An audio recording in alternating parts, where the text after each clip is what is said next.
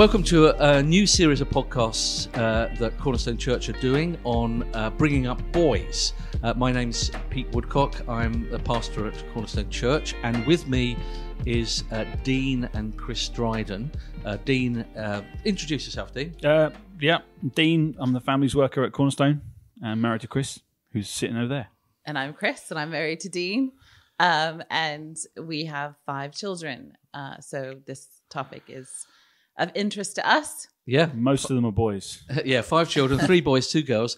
And so we're going to deal with this topic because it's come up largely because of what's been sort of discovered going on in schools and the way boys have been treating girls sexually and so forth. So we want to be quite frank in these podcasts, and we want to deal with real issues. It's often, boys are often sort of talked about as if they're the toxic ones, and to be honest, I do think boys are really quite put down, and so we don't want to just put boys down. We want to help families and parents to bring up boys in the way that will glorify really what they are and help them to deal with girls, and particularly in this area of sexuality. There was a very good article a few weeks ago in March in the Times, and it was called "Toxic Boys: What Parents Need to Know About Bringing Up Boys." And there's some good wisdom in that, wasn't there? Yeah, definitely. Yeah, I think it was loads of good practical advice. That's what struck me about it. First read, really, yeah. Yeah, and some of that advice really is, it really is from Christianity, isn't it? Yeah. It's amazing. Yeah, that's sort of the missing thing. The foundation this is all built on is a Christian world. Yeah. So when I read it, I thought, well, this is all sort of quite obvious, really. That's one of the things I thought. I thought, this is parenting. This is what parents are supposed to be doing. Yeah. Isn't it obvious? But what they miss out is God and the scriptures, and it makes it even better, doesn't it, when you know the scriptures? So anyway, the first point that they go to is helping young boys to develop empathy, and they give some good advice on that.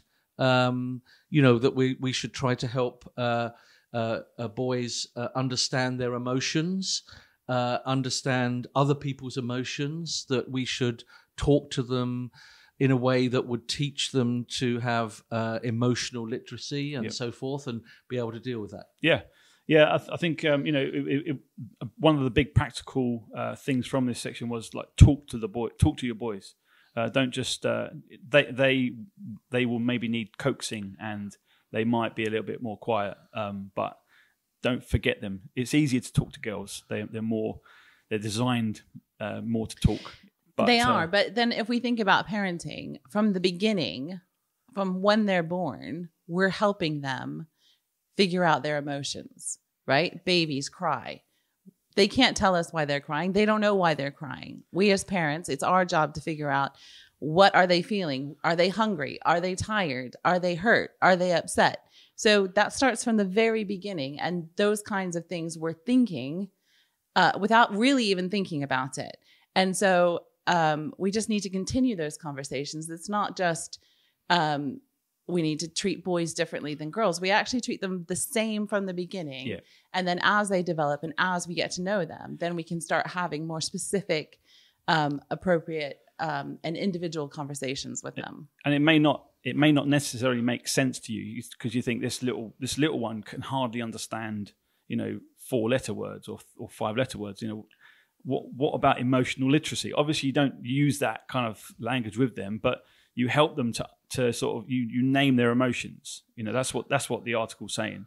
Help them to connect their emotions with what just happened. Yeah, absolutely. Just go back to Kris, because I think that's really helpful, because what you said, because I think, sometimes people say, well, what are you feeling? I've got no idea what I'm feeling. Exactly. And I don't know whether that's just a blokey thing. Oh, well, I mean, you can talk about when men are grumpy, right? Quite often, men are grumpy because they're actually hungry, right? Yeah. So if you go shopping with your wife, but you haven't eaten, you're going to get grumpy very, very fast. And they call it hangry, don't they? Yeah. But kids experience that as well. And they need parents to help guide them through those feelings and to say, actually, you're in a really bad mood because you need to go to sleep. Yeah. You know, that's what you need. And they'll fight you on it. But as a parent, it's our job to help them think through those and to think through, why is my child behaving this way? Why are they feeling this way? How can I help them handle these emotions that they're feeling? So what I like about what you're saying is that so it seems from this article you could almost get the idea that they've got to go internally to discover their own sort of feelings. But what you're saying is that there is actually real need for an external understanding of I can't really understand myself, but someone else can actually see me and understand me often better than I can understand Absolutely. myself. And you get that in the scriptures, don't you? Absolutely. So if you take sort of Proverbs, the whole thing is a father teaching his son. He's walking through life.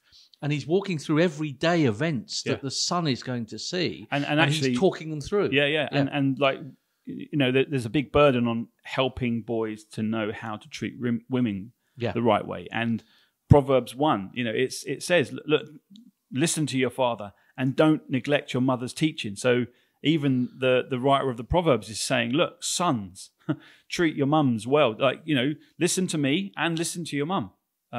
Brilliant. It's like there's equality for you. And what would you say about just sort of because I think to take a boy and say, all right, son, we're going to talk now about this emotion. I know I would respond very badly to that. But just what about just the sort of just the normal conversation where all kinds of emotional talk go on? In other words, just sitting around a dinner table is pretty good, isn't it? Absolutely. Sitting around the dinner table, talking about how your day went. Quite often kids will say, oh, I had a really horrible day, or this is the worst day ever because of this. And then you can talk them through, well, what was going on there? And you can also help them deal with their feeling and how they responded to the way that they felt and whether that was right or wrong. That's quite helpful. And it's just, you don't even think about the teaching and the learning and the modeling that's taking place when you're having those conversations.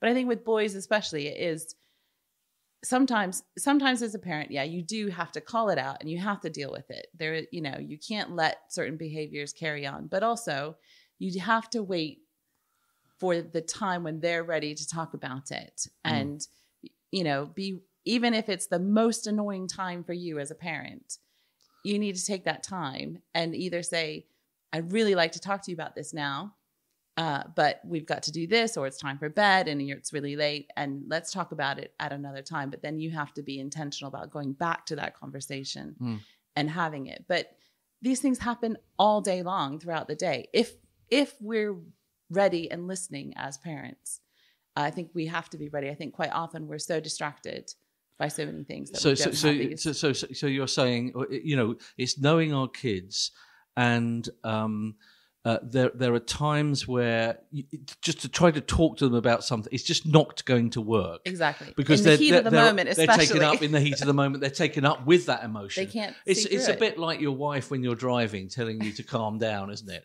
Yeah. It's just not. It doesn't sort of. That never happens to me. I don't.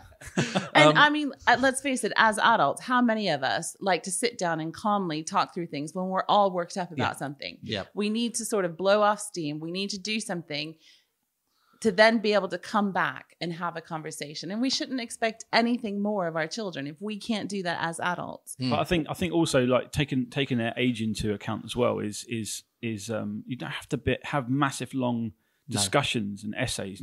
So for instance, if you go back to the kitchen table, around the dinner table, if you start saying, let's talk about your day, how are you feeling, they're gonna respond maybe negatively to that. But if you set it up like, we're going to do good news, bad news. How, what was good about your day? What was bad about your day? Get the good news out first, and then that opens up the sort of channels for talking, and that's when it kind of flows. But also, when something does blow up, you have to you do have to choose your moments. But if you, let's say you use the naughty step or the timeout chair or whatever, you go over to them and name the emotion. You responded like you were really angry then, and it seems to be because your brother took the toy or like whatever, name the emotion, connect it to the action that just happened, but that's what the article's saying. But we have a deeper thing to go to as well, and that is to know your heart. These aren't just emotions. These are from the heart. These are it's a deeper part of you, and so what's going on there? And you have to teach there's an opportunity to talk to your young ones about their hearts, and start that early as well. Again, you might get totally puzzled looks, but if you start early, they will learn the kind of, because the point learn is the language, not just being able to identify their emotions, right? We don't want children, we don't want humans to be able to just, well, I was feeling angry, or I was feeling upset, this person hurt me. That's great. You can identify that emotion, but what are you going to do with that? How are you going to respond? And that's what we need to be doing, is talking to the heart of the matter. Yes, you might be feeling that way, but let's talk through what a right response is, or if they responded wrongly, talk through that response and why it was wrong, because it's great to have empathy and to be able to identify emotions. But if that's all you can do, you're stuck. Yes. You're headed for disaster. Yeah. And so, the Bible does help us here a lot, because it's not just, as you say, identifying an emotion. It's saying, is that emotion right and wrong? Right. So there is a right and wrong here, isn't there? Yeah. So it's emotional literacy, but also like moral literacy as well. That's huge. And that's where, the whole idea of God teaching us, the fact that God tells us, what is right and wrong.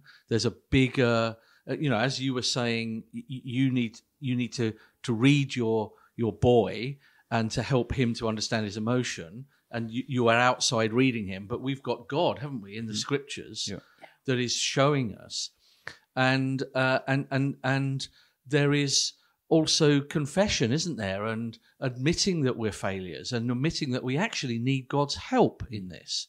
That's why around the table and even praying and talking about God is a terrific thing, isn't it? Yeah. Yeah. Just to go back to around the table, I'm sorry if you want to come back to that. Yeah. It's not just talking about their emotions, is it, around the table?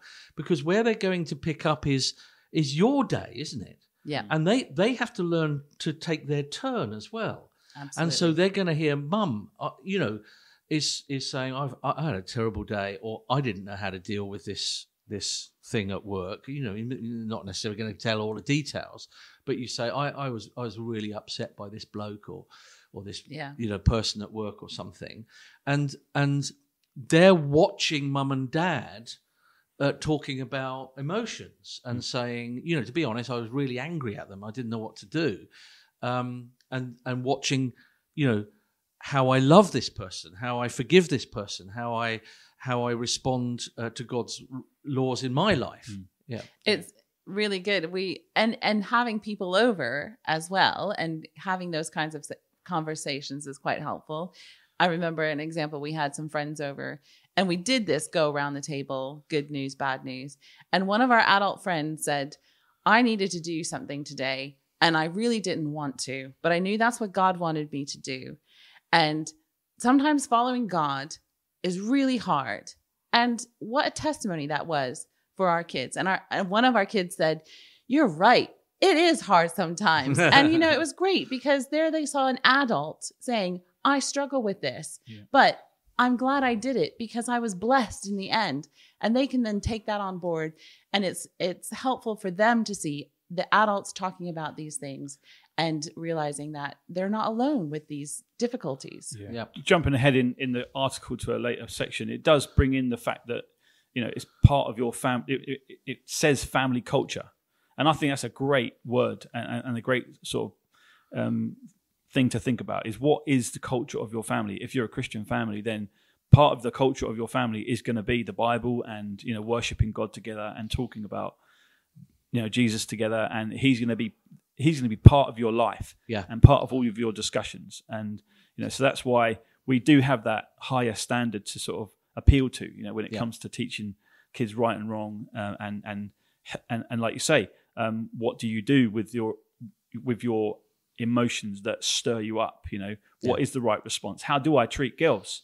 You know, what's the right way? You know, if a girl might have been really horrible to you, and you know, and how do you respond? You don't raise your fists. You don't, you know, you do not hit girls. You know, it's one very strong. You can principle. hit blokes, though, can you? Yeah. Well, you can. I think you can defend yourself. Yeah. You know, I think even with, you know, you can. So I teach the boys, look, you can defend yourself. Okay, it's when you start going back, that's when it starts to get blurry. You know, Let's go on the girls thing then. Yeah.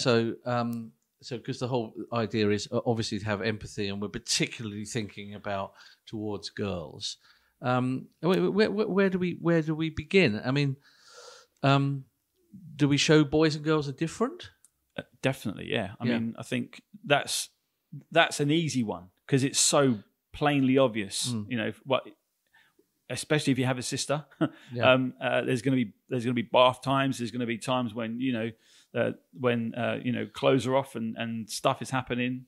And you mean that you would say you don't burst in on your sister? Yeah, definitely. Yeah, you knock before you go into her room. You know, we had kids that were actually sharing a room, and you know, it was boys. Aaliyah was sharing with her brothers at some point, but there comes a time when she has to have her own space. You know, but yeah, just helping the boys to know they are different to start with. Yeah, you know, I don't think you have to get out sort of diagrams and stuff. You know, but if you're a boy, if you have a little boy, and let's say you're having another baby, there's a great opportunity to sort of to talk about the differences. We could have a sister. Why is mummy's belly getting big? You know, why is your not belly getting big? Well, maybe your belly is. My belly is getting big, but it's for a different reason. You know? Yeah, that's food. Yeah, exactly. You know, I've got to help her out. Empathy. I have to help her out with the cravings. You know, but all those, and I think the Bible it talks about this in Deuteronomy in a different way. It's talking about teaching your children the law of God. You know, but it says when you sit down and when you rise up, when you walk along the road. I just think we have opportunities all day and all around us to just throw in a little comment, you know, or just a little line. If we know it's our job to nurture and raise our boys in the fear and the knowledge of the Lord, then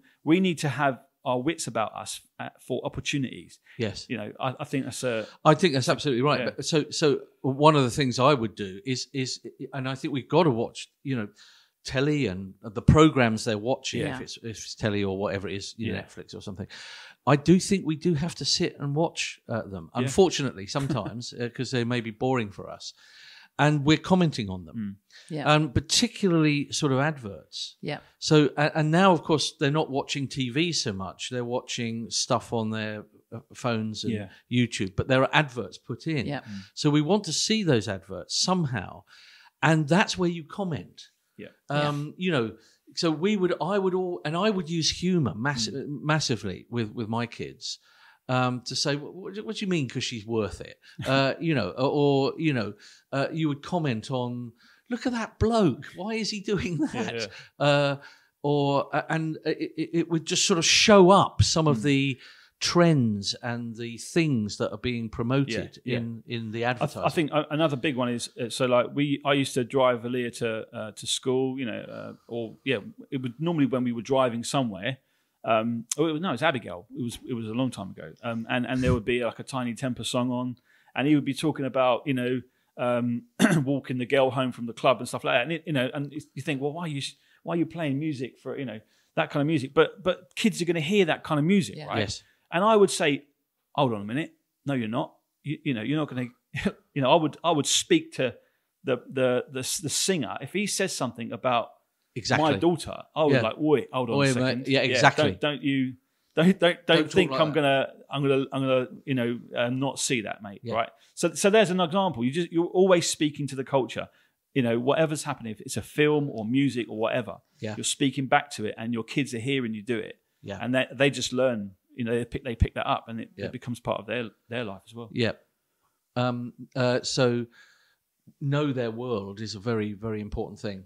Exactly. And I think instead of, quite often we want to run from it, but I think speaking into it, it teaches them as well how to combat these thoughts, how to combat the things that are going on in their lives, instead of just shutting it down and not dealing with it. That I think was probably my initial approach as a parent, was to, let's not listen to that. Let's not look at that. But actually that does them no good, because you're not teaching them how to deal with the world around them. And that's what we have to do, whether we like it or not, whether we want to sit through that boring TV show that they watch. It's something that we should do to help them and to educate them and to give them the tools that they need to be able to combat all the things that are coming at them from everywhere. And sometimes, I know it's age appropriate, I totally get that, but sometimes Christians are just too scared of the world. And then we isolate ourselves too much, and therefore we're not speaking to the world. Yeah. So in Proverbs, the father is taking the son, obviously age appropriate, down the road. He shows the violence. He says, look, if you let me take you to these mates, they're violent, you'll be destroyed. Let me take you to the end of the road where the prostitute is, because if you go down that road, she'll kill you. Exactly. And so he's not hiding in some sort of false, holy, religious world and pretending that these boys won't actually come up to that road. Yeah. He's taking them to the road. He assumes they're going to get enticed. Yeah. And he assumes that it's going to be very, very attractive. Yeah. And that's the big thing. It's violence, sex and violence. And it's hard. It is hard. As mum, my initial reaction is, no, don't take my child. No. Yes. Keep them back. But then I also think about, hold on a second. The God I believe in is is overseeing all of this, is in control of all of this. And he, I can trust him with this. And it is hard, and we may not get it perfect. We're not going to get it perfect. We may not get it right all the time. But God is sovereign, and God will help us work through those situations. And we really need to trust God on this, because it will, taking your children into hard places means that you're doing it in a safe way as well, because you're there to talk them through these things, to deal with them. And it's not their buddies on the playground talking them through, who gets to them first. Yeah. I think that's the thing. Yeah. And if you live in a Teletubby land all the time, they're never going to be able to cope with life, are they? Exactly. Yeah. And this is a tough thing for a Christian for any parent to think about, because lots of the time we're just sort of in survival mode.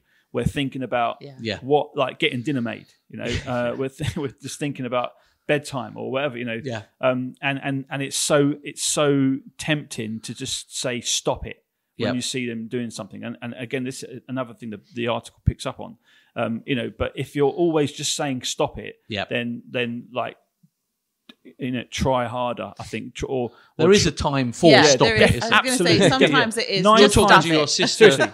Stop talking to your sister like 9 that. times out of 10, I honestly would say stop it. 9 times out of 10. But that 1 time out of 10 is so important. Yes. And that's somewhere to start, And if you're surrounded by what we're saying, where you're discussing all kinds of things, and in the all kinds of things, you're obviously stuck discussing emotions and empathy and so forth. Yeah. Let me just, because I just want to sort of come to the bit. What about a boy then learning? So we know we've been already teaching that the boy and the girl is different. Mm-hmm. What about the empathy with the girl, like periods and and the girl's body changing so rapidly? How do we help boys? I mean, that's something that's going to come up around probably age 9 or 10, like year 6. That's when I had that conversation with Levi. Sometimes Sam. For girls it can be before then.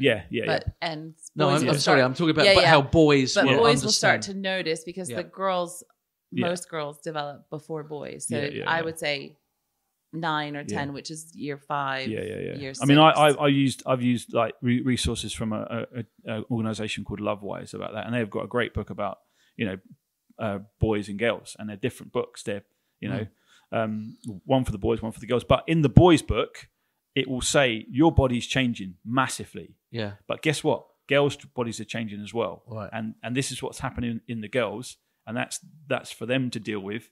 And here's what's changing in your body, and here's how you need to do that. Like shower more, But they will. But again, like most decent Christian literature that talks about this kind of stuff will, and rightly tell your boys how the girls are changing, and how to be patient with that, or how to not, don't bring it up.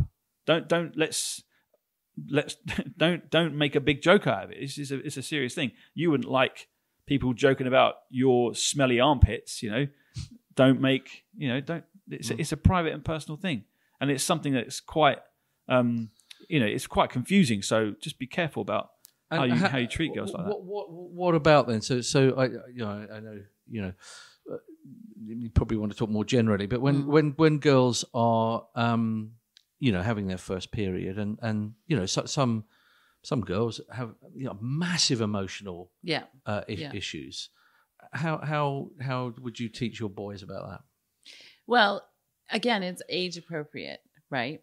One, I think there's a lot of work to do with the girls, first of all, because initially, it's a surprise, it's a shock to the system. But one of the things I think is important is to teach your girls, don't be taken off guard. Don't be surprised by this. It's going to happen every month.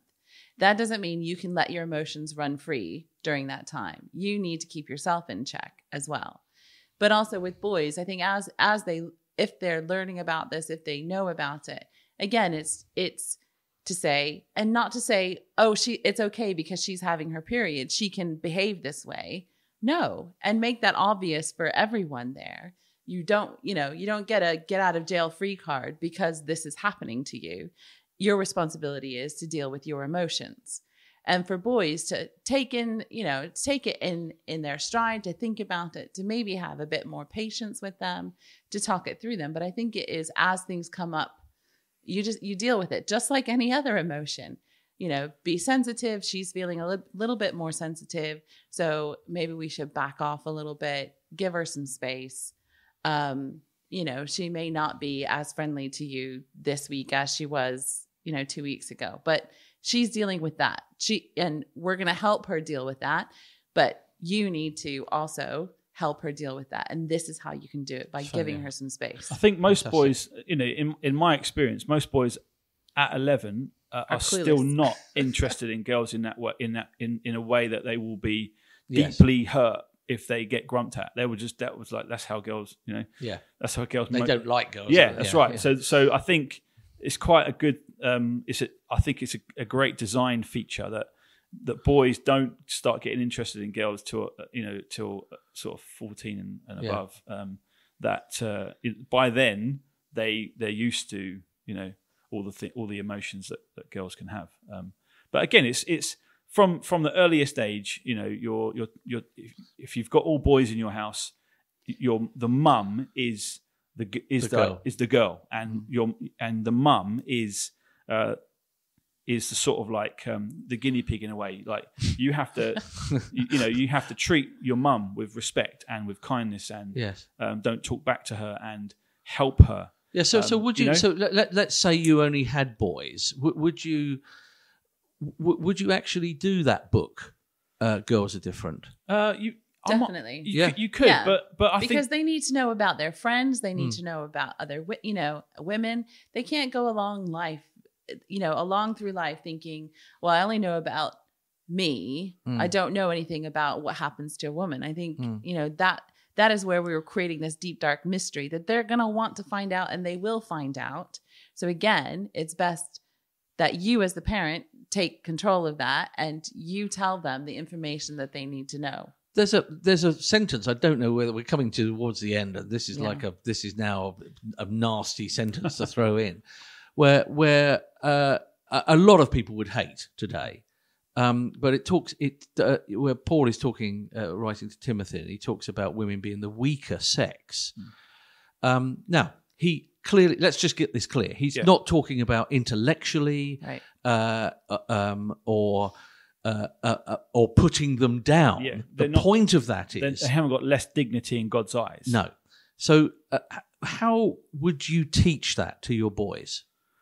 You know, is it back to the old-fashioned opening doors for them? You know, and what is wrong with teaching them that? Yeah, I think that's.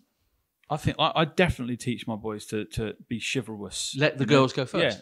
Yeah. Well, and to be ladies the first. protector Yeah. and the provider. Yeah. Whenever Dean goes out of the house and there's, one boy at home at least, whoever that oldest boy is, they have been told, maybe not every time, but quite often it's, right, look after your family, take care of your mum. Yeah. You need to help mum. I'm not here, so you need to do it. Normally, when I'm not away for a if few you're days, away I'll for be a like, few you're days, the man of the house here. or so if it's going to be a busy day and I've got lots to get done, and they're given that role of protector, provider, and they love it. They think it's great. Do I feel like this weakling of a mother that my 11-year-old boy has been told to protect me? No, I think fantastic. Here, let me give you a job to do. He's prove it to me. It doesn't what you've just said there doesn't mean to say that you're suddenly become a belittled little thing that just allows your 11-year-old boy to dictate over you, because you're the one who's saying, I'll give you a job. Yeah, I'll give you a job. Yeah. Exactly. And I think the more you do that and the more you say, this is a man's job, or I want you to protect your mom or look after your sisters or look after your siblings or whatever, they take that on board. And I think all of our kids, even the youngest, who is a boy, feels that protector role over his sisters, right? If they're out at a park and he feels that one of them might be threatened, he'll do something about it, or at least talk about doing something about it.